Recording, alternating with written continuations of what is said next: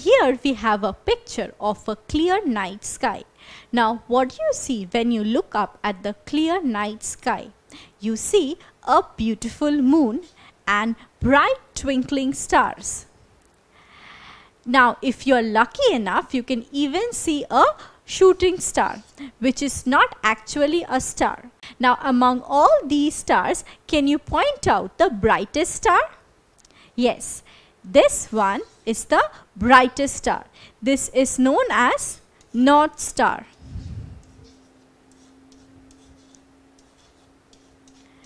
North Star is very bright and is easily visible to a naked eye. It is as bright as a candle in a dark room. Now, do you know where are these stars located? Let's find out. All the twinkling stars are present in a vast limitless area which is known as the universe. The universe is a vast limitless area that consists of numerous stars and several other celestial bodies. So the universe is everything. It consists of all forms of matter, energy, and even time. The universe was never this large from the beginning. It all started with a single point. With a single point then further expanded to create this vast universe. Now within this universe we can find swirling masses of gases and clouds. Do you know what are these called? A swirling mass of gases and dust particles is known as a galaxy. So a galaxy is a collection of numerous stars, gases and dust particles which are held together by gravity.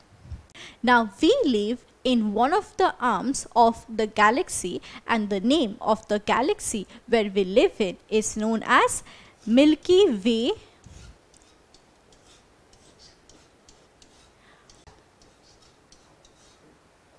The other name for Milky Way is Akashganga galaxy.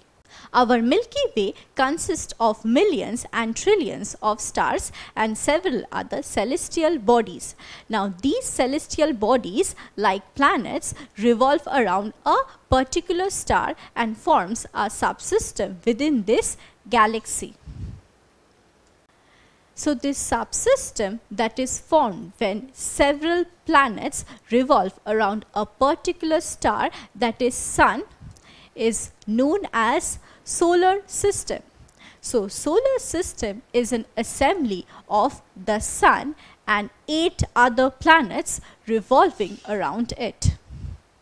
So here we have the picture of our solar system. In our solar system, the sun is the biggest star and all the 8 other planets revolve around this central power, that is the sun. Now can you name all the planets chronologically? So these are the names of our 8 planets. The first one is Mercury, then the second one is Venus, Earth, Mars, and then we have Jupiter, Saturn, Uranus and Neptune. Now I hope you know the trick of naming these planets. The trick is my very efficient mother just served us noodles.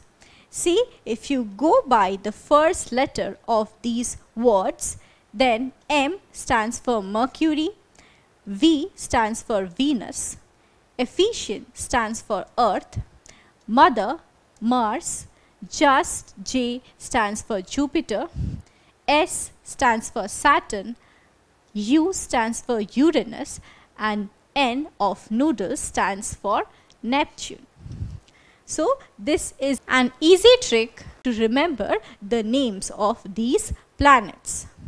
Now here we can see that Earth is one of the planet that is present in our solar system, and we all live in this Earth. So universe is the vast limitless area that consists of several galaxies. Now the galaxy where we live in is the Milky Way galaxy or Akash-Ganga galaxy.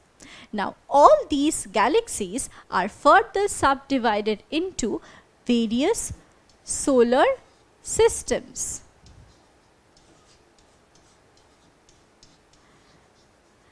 The solar system of which we are part of consists of Sun and 8 other planets.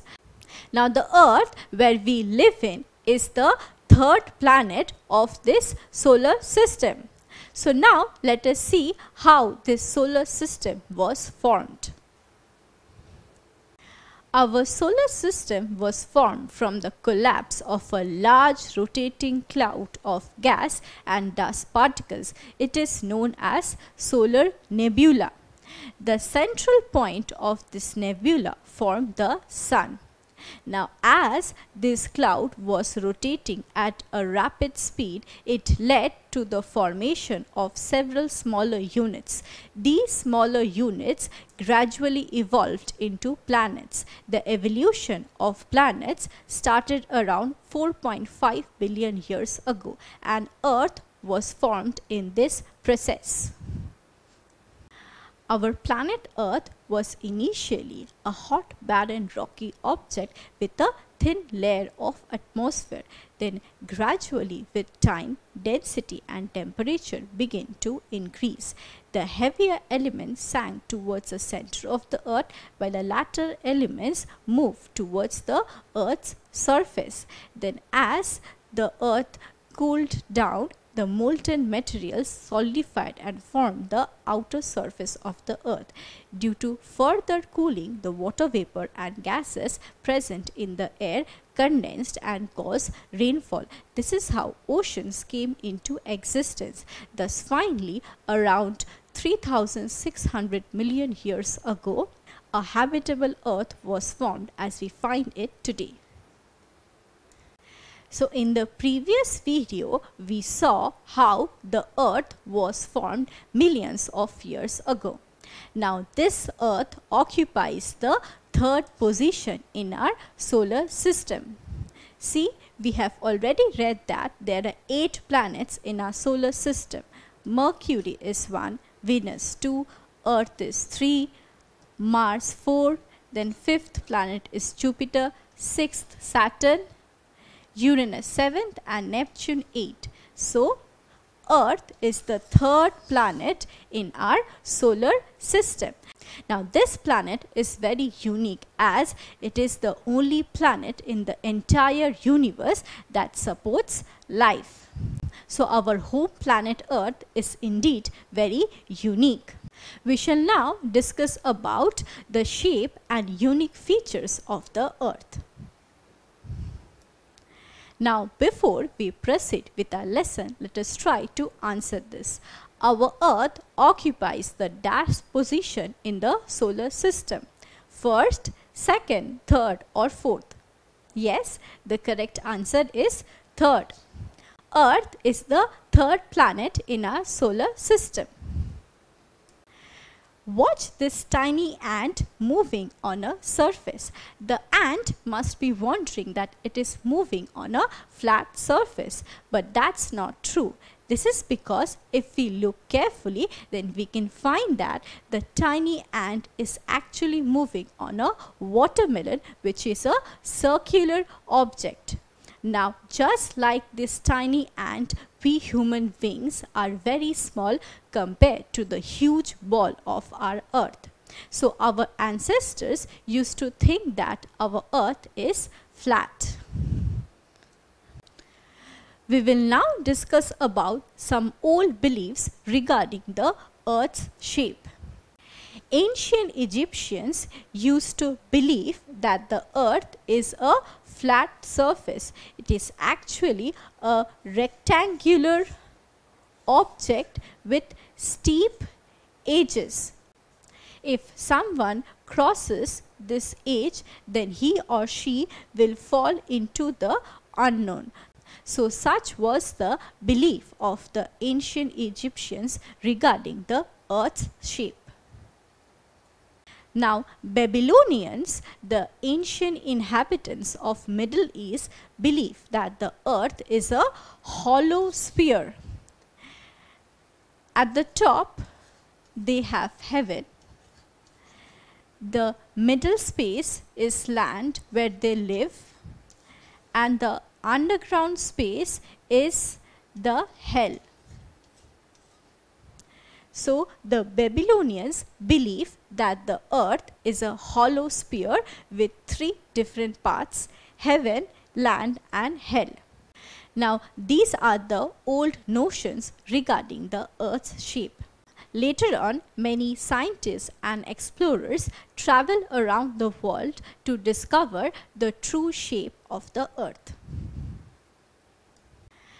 The Strait of Magellan is located in the southernmost part of South America. The Strait of Magellan is a narrow water body that separates Tierra del Fuego from the rest of South America. The Strait of Magellan was named after a famous European explorer, Ferdinand Magellan, who discovered it. So now let us see how this explorer discovered the Strait of Magellan. On 1519, Magellan and his team left Spain and sailed westwards towards South America. On 1520, they reached the southernmost tip of South America. Here, they crossed the region through a narrow water body which was later on named as Strait of Magellan. Then, they sailed across the Pacific Ocean and reached Philippines on April 1521. Here, Magellan had a combat with the local inhabitants of Philippines and he died. However, his team continued with the expedition and reached Indonesia on November 1521. This place was known to them as Spice Islands. From here, they sailed towards their home or westwards. After crossing the Indian Ocean and Cape of Good Hope, they finally reached Spain, that is their home, after 3 long years on September 1522. So in the previous video, we saw that Spain was the starting point of Magellan's expedition and it is also the ending point of this expedition. So, the circumnavigation of the earth by Magellan proves that our earth is round and it is not a flat surface. In fact, Magellan was the first person in history to circumnavigate around the earth. However, Magellan set off Spain to find a new trade route for the Spanish, but he finally ended up proving that the earth is round. So, circumnavigation of the earth is a tangible evidence that proves our earth is round. In our next lesson, we will look for further evidences. So, in today's video, we studied about the evolution of universe, galaxy and solar system. Then we also studied about the old beliefs regarding Earth's shape.